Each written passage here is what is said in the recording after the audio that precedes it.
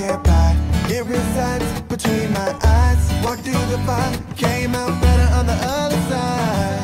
See, life's like a beach if you find the sand. Right now, I feel like 100 grand.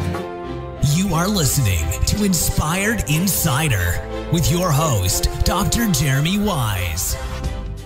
All right. Hey, welcome everyone. John Corcoran here. I'm the host of this show. This is a live episode. It's actually a live joint episode. We're going to publish this over on Smart Business Revolution and also Dr. Weisz' Inspired show. Insider. Inspired Insider. Dr. Weisz, how you doing this morning? We have a great show for today. That's right. This is a topic that we get asked about a lot, which is how do you get more exposure for your company, for your personal brand, for your business?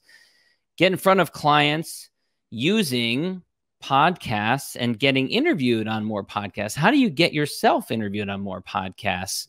And so we have a multi-part answer for that, including some of the best guest etiquette and how to make it a very successful activity, how to get on more podcasts, and how to take it even further. So we're going to hop into that in a second. But first, I'm the host of the Smart Business Revolution podcast.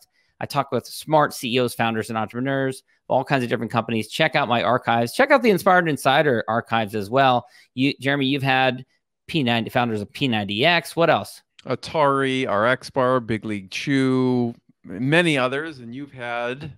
co-founder of Netflix. We had Activation, Blizzard, Lending Tree, Open Table, Axe Software, so many different great guests. Check out our archives because there's some great advice in there. And we are also the co-founders of Rise 25, where we help connect B2B business owners to their ideal prospects. And first, I want to give a shout out to Scott Anderson and Double Dare Executive Coaching. I'll tell you about him in a little bit. He's been really instrumental. He's an amazing guy, amazing entrepreneur, and a coach. And I'll tell you about him in a second. But first, before we get into that, this episode is brought to you by Rise 25 Media, where we help B2B businesses to get clients, referrals, and strategic partnerships with done-for-you podcasts and content marketing. If you've ever been curious about starting a podcast and benefiting in the way that we have from having great conversations with great people in your industry, influencers, clients, referral partners, strategic partners, I have told people for the 11 years that I've done this that everyone should do it, because even if you're not the next Joe Rogan, you don't need to be the next Joe Rogan. You can build an amazing amount of value for your life. So check us out at rise25media.com or email us at support@rise25media.com. All right, Dr. Weisz, let's dive into this. So the topic is for today, how to get exposure by getting on more podcasts. And first, let's just start with a really broad question, but how do you do it? How do you get on more podcasts? How would you slice and dice this one? Yeah, so we'll walk through. There's three things on this particular topic. One, you could do cold outreach, right? Two, you could hire someone else to do outreach, whether it's cold or warm. Maybe they know a bunch of people. And three is having your own podcast. And we'll talk about how that can lead to being on more podcasts itself. So we'll start off with the cold outreach piece.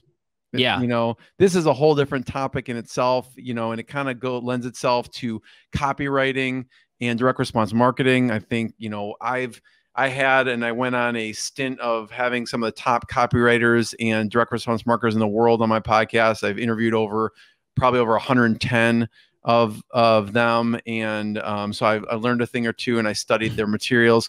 And so cold outreach, what do you do when you are reaching out? It's really about breaking through all the noise that's out there.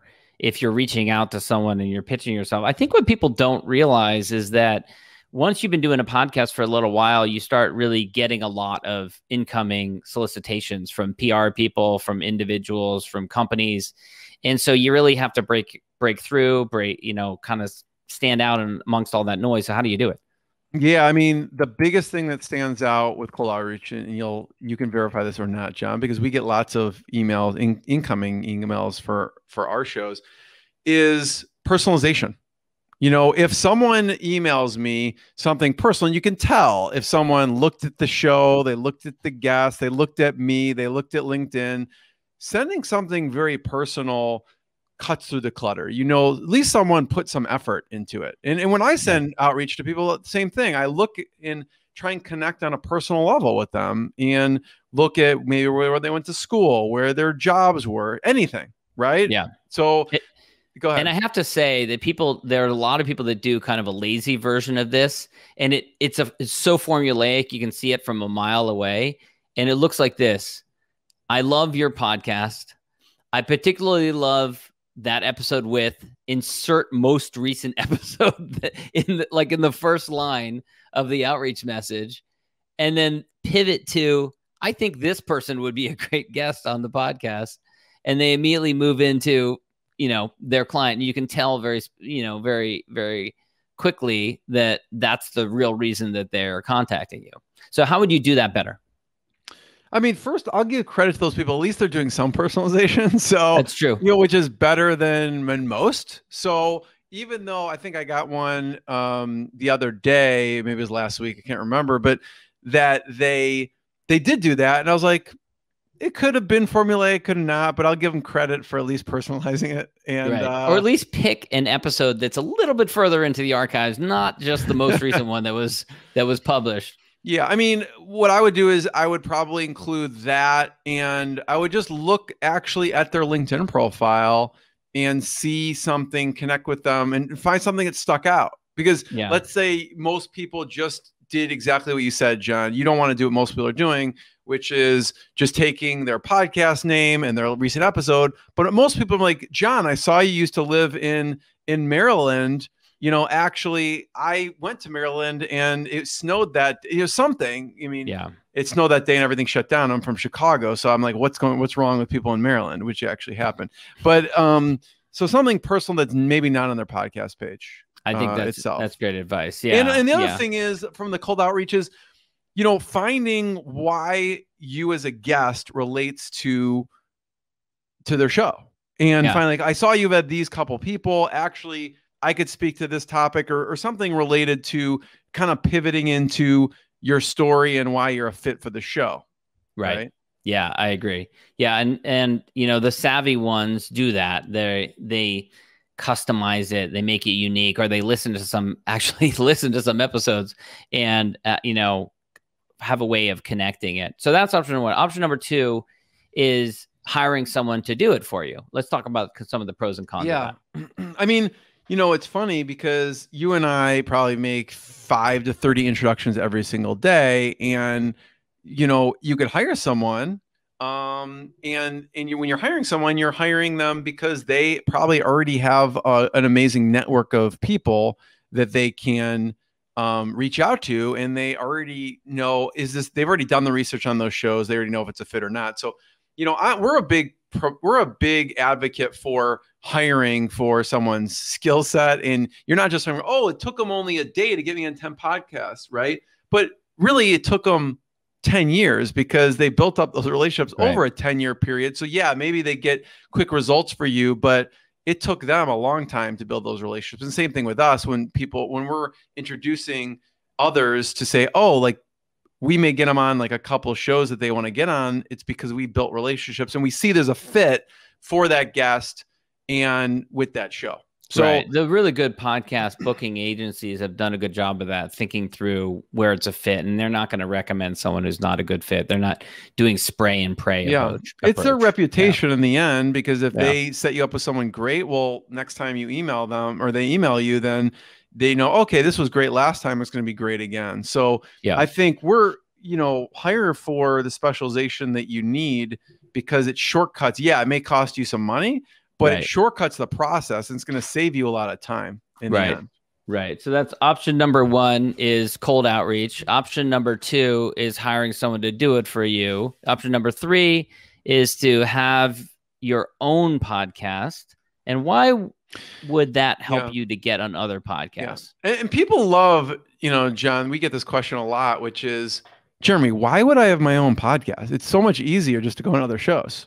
Like, I don't have to do any preparation. I just show up. They do that, they then, put it on all the platforms and everything like that. Why would I even bother to have my own show? It's a great question. What do you say to people? I have a long answer to that, but the short version is when you have your own show and you're interviewing others, you have an unlimited list of people who you can connect with, build a relationship with, network with. You're leveraging the principle of reciprocity because you're actually delivering value to them by giving them exposure, putting them on your show. Whereas if you're only connecting with people by being a guest on other shows, you're limited to the small universe of people who have a podcast in terms of your networking strategy, in terms of the people you're building relationships with.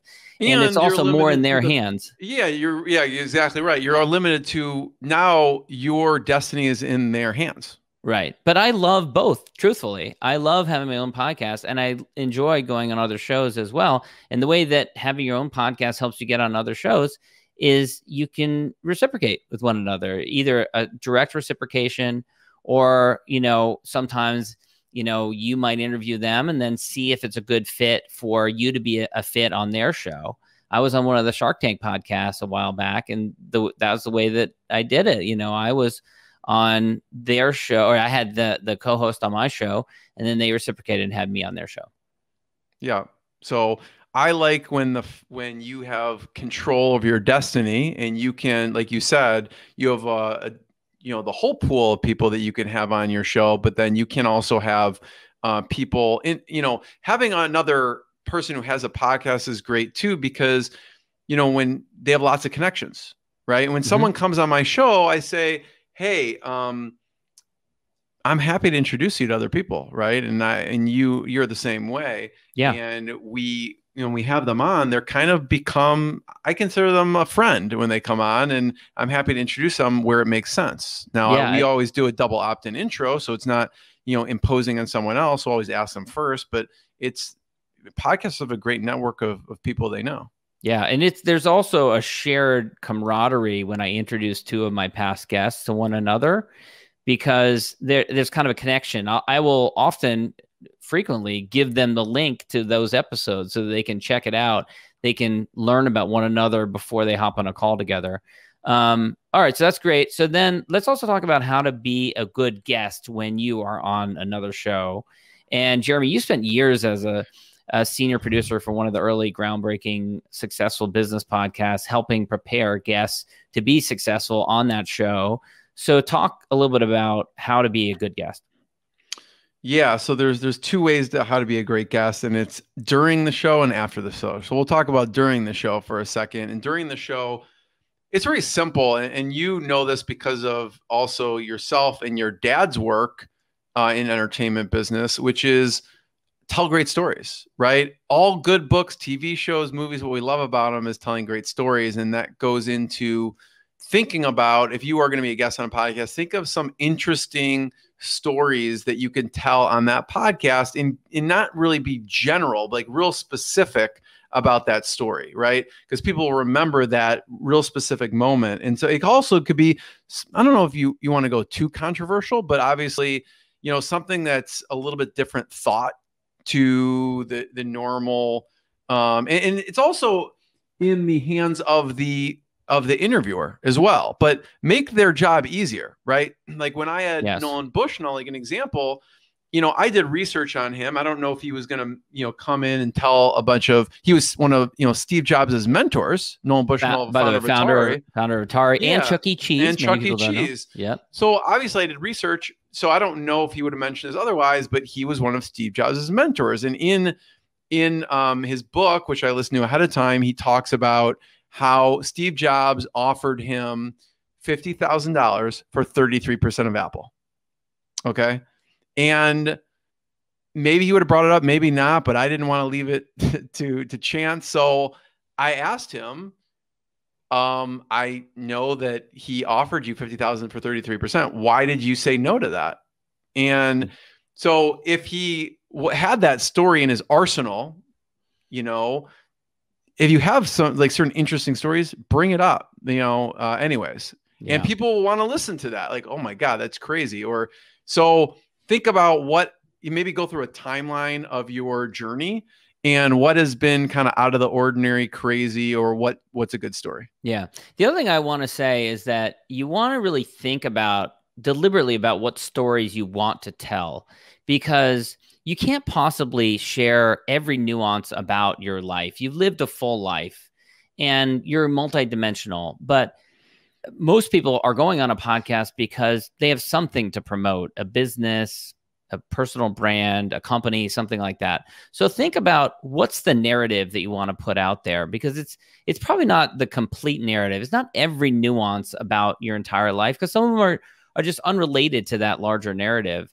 And so think about how the stories that you do tell relate and reinforce the message and the purpose of why you're going on the podcast. I can't emphasize that enough, because you hear people go on podcasts and they tell stories. You can go on and you can have diarrhea of the mouth and you can tell whatever stories, but it may not help to achieve the ultimate goal, the ultimate reason for doing it. Yeah. That's a good point. I love so, that point. And let's take the last piece. Last one we want to talk about is how to take it further. Okay, so we've talked about how to actually get on other podcasts. We talked about how to be a good guest. Now we're talking about how to take it further. What are some things that you should do after the interview, Jeremy? Yeah, I mean, taking it further also means being a great guest, and also means, continuing that relationship with the host, hopefully. And, the things are, John, what makes a great guest for you after the show? It means they take it, they share it on LinkedIn, they share it on Facebook, they share it on their social channels, tag you in it so that you can share it. I mean, we are doing those things also, right? We're taking it and we're posting about them, but when they're sharing it and tagging other people to watch it and see it, and then putting it in their, if they have an email list, putting that in there and sending it out to their email list, hey, check it out. So, it makes both of the energy and time of both those people go a lot further with putting it on social media and emailing out. And that goes a long way. I mean, I don't know, not every guest is going to do those things, surprisingly. Yeah, absolutely. Yeah, and it is so appreciated when you work really hard to create a podcast, to interview someone, to prepare beforehand, when they're prepared, and then afterwards they help you to promote it. They don't just leave it on your shoulders. And then also, just like any thoughtful individual, you think about how else can you be helpful to that person? Are there certain types of introductions? Are there certain types of guests which be a good fit that they could introduce you to? I think about those sorts of things when I'm on. And then taking it even further, how can you take that relationship further? If it's a fit, of course, not everyone is expected to click with everyone else. But if you found a good connection with that person, are there ways in which you can collaborate? Are there synergies between your businesses? Are there ways in which, once as we get back into a world of the living where we're interacting with one another in physical spaces again, attending conferences and events and stuff like that, or traveling again, going to someone's city? Can you meet up? Could you meet up and, and organize a dinner or attend a dinner or go to the same conference? And then finally, just some advice and wisdom. Is there anything else specific that you can do, advice or wisdom that you can provide for that person? That's another one. Yeah. I mean, you've had guests that afterwards they were so gracious, and I still remember those guests, and they go, oh, here's 9 people that I think maybe that are in my network that would be really good for your show. And it's also a gift for them, because then they can say to their friends, hey, I met Jeremy. He's a super nice guy, and his show was fun to go on and make an introduction there. Yeah. And finally, of course, if you've been a guest on someone else's show and you haven't had that person, if you have your own show and you haven't had that person yet on your show, invite them to be a guest on your show. Or if you don't feel like it's a good fit, perhaps you introduce them to someone else, to another podcast where it would be a fit. And I think it's okay to say to people, to be honest, I don't know if it's the best fit for you to be on my podcast. However, I do appreciate you having me on yours. And I'd like to introduce you to someone else where you can appear on this other podcast where it would be a fit. I think that's fair to say. Yeah, I mean, we're all focused on different things at different times and the types of companies and guests. So it may not be a fit now, but it may be a fit in the future. So, yeah. Final thoughts, Jeremy, on how to get more exposure by appearing on other podcasts. No, I think we hit all the points. I mean, really, it is about giving to the other individual, and it's about showing up the best you can for that show, and just put yourself in their shoes. On if you were them, what do you want? You'd want someone to come on that was fantastic storyteller, and then also to promote it afterwards. Right, right. Final shout out for Scott Anderson and Double Dare Executive Coaching. Speaking of podcast guests, Scott and I first connected. He was a guest on my podcast and has shared lots of great wisdom with us. And if you're looking for an experienced executive coach who's been in the trenches as an entrepreneur, helping you to break through business plateaus, Scott Anderson and Double Dare Executive Coaching offer really a proven system for scaling your life, your business. He has 30 plus years experience as a proven entrepreneur, started over a half dozen companies, also has a master's degree in clinical counseling. I really don't know anyone who's got quite that background of experience. Really amazing. Check out doubledareyou.us. That's doubledareyou.us. They've got a quick online assessment there, and you can schedule a free business blueprint from Scott. And finally, Jeremy, where can people go learn more about us and Rise 25? Yeah, they can go to rise25.com, check out more. There's a video there. We talk about podcasting, and you could always email us if you have questions about anything related to podcasting. And you could check out more episodes of Smart Business Revolution. He's got some great archives, and then Inspired Insider as well. And support at rise25media.com. That's the email. Thanks, everyone. Have a great day.